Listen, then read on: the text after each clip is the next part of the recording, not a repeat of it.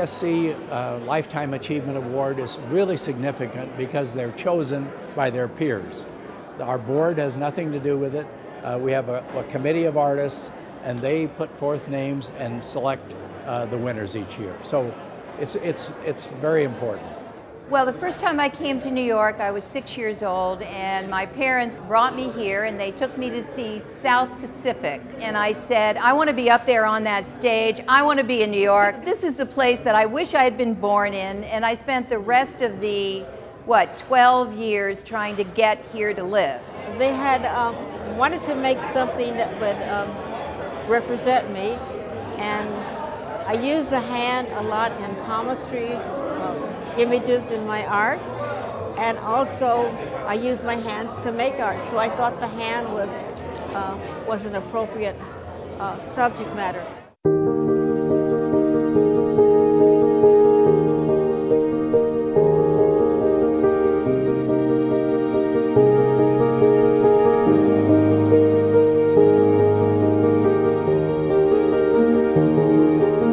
This is an award, a Lifetime Achievement Award for sculptors.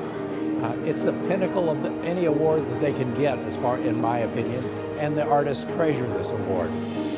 The long list of people that have preceded the awards tonight, it's the encyclopedia of great sculptors. And so we're really pleased to have two women of real prominence in the field of sculpture receiving the award tonight. And it just seemed really natural for me to find objects, put them together, because every object has a story. And so I invent another story about the objects that I find and create another feeling about it. But my daughters are also artists, and they recycle things, one in painting and one in sculpture. We just like to redo things and tell us something different from old materials. And that's when I became an artist.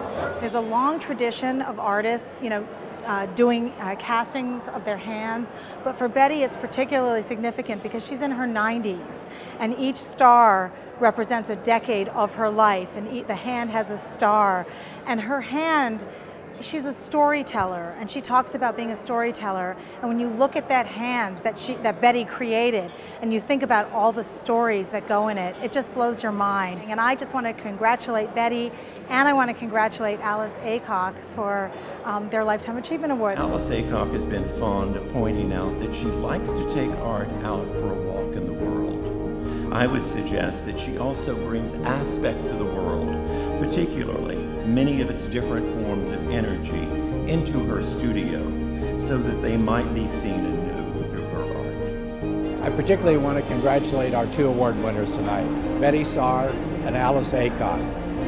They're at the pinnacle of their careers, and they're totally deserving of this award. We're so pleased. I was reading Oscar Wilde, his memoir, and I read a passage which I made something I say to myself over and over, because being an artist, as most of the artists in this room know, it's got great highs, but it's a pretty tough life sometimes.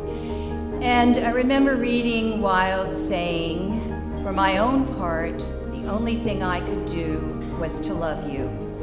I knew that if I allowed myself to hate you, that in the dark desert of existence over which I have been wandering and am wandering still, every rock would lose its shadow, every palm tree be withered, every well of water prove poisoned at its source. I love art like that, and I think so many artists do, and thank you very much for this award. Mystical, race-affirming, feminist, guru, griot, master materialist, and feisty. All ages, Betye Saar has shown herself to be an artist for all ages. She allows us to confront those realities on our own terms and to find our way through the intricacies of life. We would find no better guide. Thank you, Betye.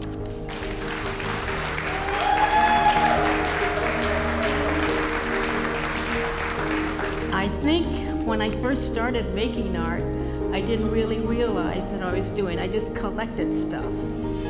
In a way, I'm a kind of a junkie. And a way to not have to throw it away is I put it together and made assemblages, collages, and mixed media things. I felt that every object that I used told a story.